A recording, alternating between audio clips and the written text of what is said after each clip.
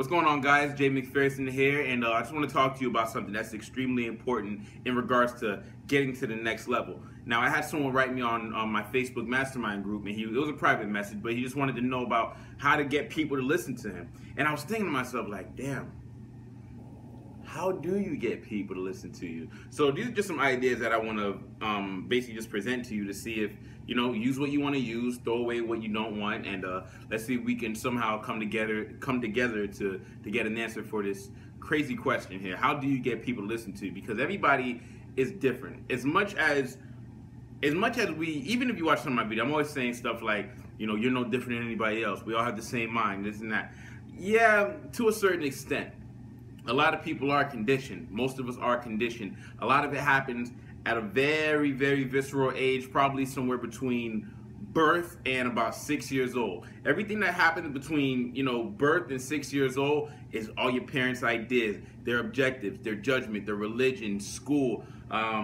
You're hearing profanity. You're hearing the type of music in this world. That's what happens. Like, you come here, and we're really just trying to fill this whole thing out, right? We're trying to understand what's the purpose of all of this. So, because when you're born, you only have two fears. You either have a fear of falling or the fear of really loud noises. So when you're born, you're oblivious to everything. You're just new. You're fresh. You're a little, you know, little fragile little creature. So through conditioning and growing up and having all these ideas beat into your mind, by the time you're about 6, 7 years old, definitely by 10 years old, you're your parents. You're 110% your parents. You're a little bit of your dad. You're a little bit of your mom, and you're a little bit of your ancestors that that you came over into this life with. You know, a little bit of your your DNA.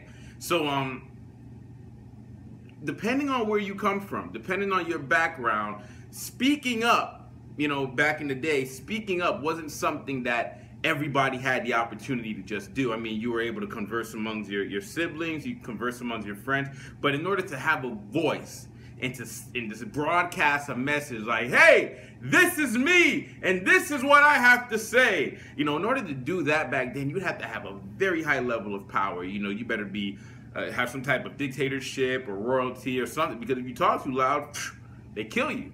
You know, if you say something out of their radar, you know, if you step out of bounds, if you go beyond the jurisdiction, you're labeled and you're demoralized and you're violent, I can't even think of the word, but either way, you're a distraction to the main objective here, to the point. You know, you can't disrupt the power. You don't want to disrupt the power.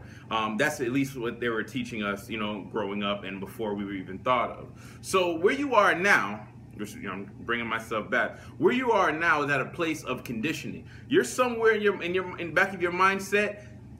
The confidence is low, the courage is low, the balls are low. Everything is super low right now. So what we have to do is get rid of a lot of the stuff that's conditioning you to, or conditioning ourselves to not speak up, and find a purpose, find a why, find a reason. Find a way to make this shit make sense to you. Has to make sense to you, because that's the only way you're gonna shift your paradigm. That's the only way that you're gonna go inside yourself and find that little, you know, it's in there. Trust me, it's in there. It's deep, but you gotta move some things, man. You gotta move the ex-girlfriends. You gotta move people telling you can't do it. You gotta move falling on your face, the embarrassment, not being picked for basketball, friends that want to, you know, do you wrong. You gotta move all of that stuff out the way, and you gotta go right into the root. Why am I doing this in the first place? You ever had that? Like, think about somebody that you know that would talk to you about, hey, we need to do this, and we got to do this, and we got to, in the back of your mind, you're just thinking like, but why? But yeah, I hear you, but what's the purpose? What do we have to do that? You know, it's the same thing you have to do with yourself. When you're gassed up, if you do have a message that you're trying to get out there, you have to find the purpose of that message. Why are you saying what you're saying? Where's the value, right? And you definitely have to pay attention to your surroundings. Even though you have a message that you want to broadcast and get out there, if you're throwing it at the wrong target, you're gonna offend. You could possibly offend people, or just hit the wrong thing. You don't want to just waste your words or waste your ideas. So make sure that, you know, before you even open your mouth, not that you have something to say, because I feel like everybody has something, you know, has something to say, but know who you're talking to, and be aware that you're conditioned to not talk to people. You're conditioned to stay to yourself. So the best thing for you to do is to practice speaking to people. Start a random conversation. Help someone out that's in need of something. You see somebody looking a little lost in the corner, trying to get directions. Offer them, hey, do you guys need help, going somewhere? Or you see somebody drop something. Hey, you dropped that. Or even if you see a homeless person. A lot of people do. A lot of people walk past homeless people, especially here in Miami. They'll walk past homeless people. We'll be dressed up. We look like money, nice shoes, nice everything. You can tell civilization has just treated us so freaking good. But you walk past a homeless person on the ground and just, I mean, hey, you have issues that homeless person probably doesn't even have. That homeless person, speaking to people, probably the easiest thing in the world. But you have the issue. So you can't always separate yourself based on certain qualifications that would justify you matter more than someone else. We all matter, but we're just all, our level of competence is just at different levels. Some people just can't do things because they have no ability, they have no consciousness of doing that. They didn't know it even exists. If I told you right now to show me $50,000 in the next 6 months, the idea of how to do that may be so hard for you that you'll throw it out the window. Like, I can't even process that thought. I can't even concur something. I mean, it's just words. The words sound like I can do it, but I just can't. It's the same way for a lot of people. So even just see a homeless person sleeping on the street, you say, hey man, I hope you have a good day. Throw in a little money. Just say something. You have to undo all the damage that's been done to you for all of these years, man. Like, your parents didn't know what they were doing to you. Your grandparents don't know what they were doing to you. No one really knows the most valuable information because it's hidden. It's hidden in books. And a lot of people are taught not to read books.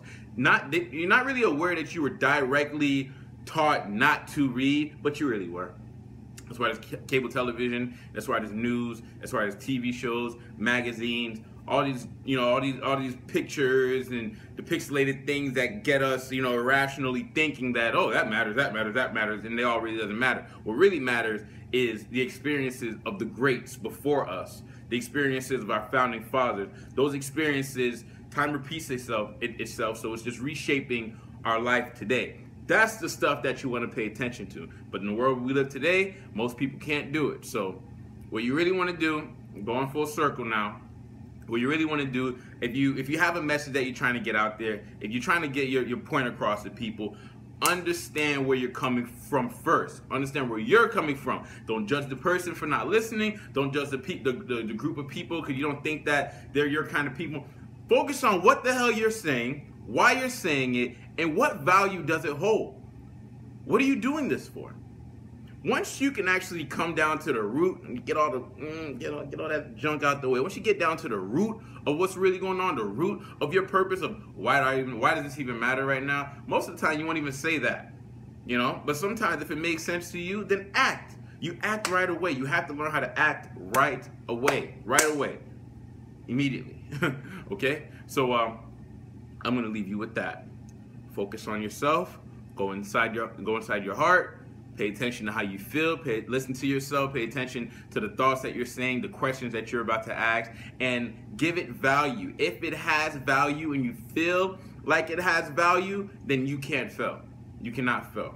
Trust me, the way the universe works, the way God works, whatever you want to call it, it kind of just directs you right to the right person that needs to hear that message. But if you're just lost and you're just out of control and you don't really know why you're doing what you're doing, you're just jumping around, you want someone to pat you on the back, someone give you a high five, you want someone, that's what you're gonna get, right? If you don't have a target, anything can happen, right? What's that saying? How does it go? Those who stand for nothing will fall for anything. I'm just saying. See you guys.